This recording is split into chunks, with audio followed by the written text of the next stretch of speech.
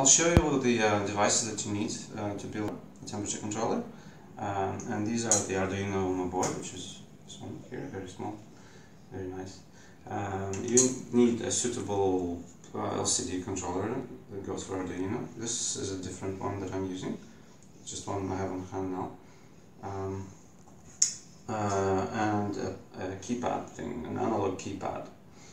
You can use these separately like that, or you can just use an existing keypad and screen shield like the 1602, or you can use this one separately and wire them separately. The advantage of using this one is you can use the I2C interface, which is this thing here. So if that has it, it's less pins to connect to. And you might have more pins left for more digital pins left for other stuff. If you use the 1602 keypad shield that I've used, it will take most of your digital pins. It will leave you, I think, only 3 available pins. Yeah, we'll use one of them for the heating coil control. So you might get quite limited in that regard. So you might think of using this one instead. And this one is an analog key module for Arduino. It's really nice. It has only one analog input, well, output for this board, and input into the Arduino, which will give you the value for the keys pressed. Yeah, you could see the way it's used in the code. But yeah, you can also see tutorials on how to decode analog keypad things in Arduino. That's quite simple. So here's the solid state relay that I got. This is the SSR2525, 25 amps. I'll unpack it. So that's the output. You connect the active cable here, and this one goes to your coil. You have to connect it, this one to the ground of Arduino, and this one to one of the digital pins. So here's how we connected the screen. SCL SDA VCC ground to Arduino Uno 5V ground. There we go. CL SDA 5V and ground. So that's connected over here. Testing the hello world. So this is the assembled controller. You can see the Arduino here, Arduino Uno. This is the thermocouple interface MAX6675. It's connected to 5 volts and ground on this end, and it's connected to pins 10, 8, and 9 on this end, the digital pins. The screen is a 20 by 4. It has an I2C interface, and that is very nicely, neatly connected onto this end here, where it says SCL SDA 5 volts ground. That's exactly what it says here. SCL SDA VCC and ground, so it goes very well connected just exactly into this place. This is a nice, really nice keypad. And so this will be select, and this will be left and right and up and down. And as you can see, this is an analog one. It has only ground, VCC, and out. So the ground and VCC, we've connected over here. So that's 3.3 volts on ground, that goes here. And the signal line goes into the A0, so it goes into analog 0. So I've soldered them like as a, on the back you could see I've added the soldering here for this 4 and 2, and that's the 3 data pins over here for the display, and there's one analog pin for the keyboard. Now that you have all your components set up, it's time to connect the thermocouple to them. So you would connect the thermocouple not directly, but through a board that converts the input voltage from the thermocouple to your Arduino board and converts it to a digital value. For example, like this one, This is a Max 6675 board. It will convert anything up to 1024 degrees Celsius, so that's pretty good for us.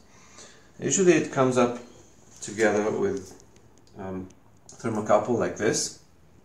These are usually rated to 500 or 800 degrees Celsius. Sometimes they will be advertised as 1300, which I bought two and burned them at about 900 degrees and they broke, so be careful of that.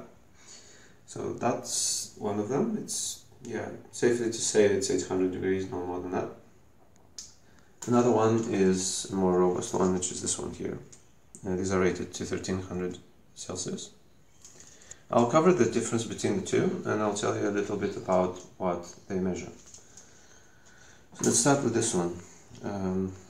As you can see, this is the tip that measures the temperature and this is the end that connects to the board. It comes already assembled, so you just have to stick it into the board and stick the board into the Arduino. However, you want to be careful about two things. First of all, I want to say what the thermocouple actually measures. It, contrary to my first understanding, it doesn't measure an absolute temperature. What it does, it measures a difference of the temperature between two junctions. So one junction is the hot junction, and it's the junction of two different metals. The other junction is called a cold junction, and it's also a difference between metals, but at this point it's the difference between each metal and the other different metal. So, and it's important because that's what the thermocouple measures. It measures the difference in temperatures between these 2 points. So with this one, the cold junction is actually here, or here, I'm not sure, it's at the end, and the hot junction is here. So when you connect it to the Max converter, the Max converter has a temperature sensor on the board, which allows it to correct the readings from the thermocouple according to the temperature that the board is registering. And this is important because you'll need to make sure that the temperature at the cold junction is the same as the temperature, more or less the same as the temperature that the board is reading. Which is fine with this one, and I've tested it and it works fine. With these guys, this is a more robust one, and the wires that make the thermocouple are quite thick. You can see they're about this thick, and they also make the hot junction over here. However, the cold junction is actually here because this is where the metals make contact with the nickelized guys over here. And this is what your cold junction will be. And if you put this into the kiln, chances are that at the end of this here, it will still warm up a little bit. And the temperature here, it will be different than the temperature at this sensor, and you'll get a different reading than you're supposed to get. And I'm going to tell you what you can do about this. So you can see here where these two different metals meet. You can take the whole thing out and find another, maybe just break one of these if you have a broken one. It's the same metals, and just connect the metals to the ends here. So they'll be the same metal, so there will not be a junction here, and then your end will be whatever you connected to the board, and that will be the cold junction. Alternatively, I think what you could try to do is put it inside here, just the wires directly here, and secure them with the bolts. I haven't tried that. That might work. So that's your two options to extend the cold junction place. So this is the way I've connected the wires of the thermocouple to extend the cold junction, and that's exactly the two materials, the same two materials, so there's no difference in metal, so it would continue along until it comes here, and here is the junction to a different metal. So this actually works. Before, this was heating up about 30 degrees, this was about 20 degrees, and this resulted in a difference of like up to 70 degrees in measurement. Now it all works fine.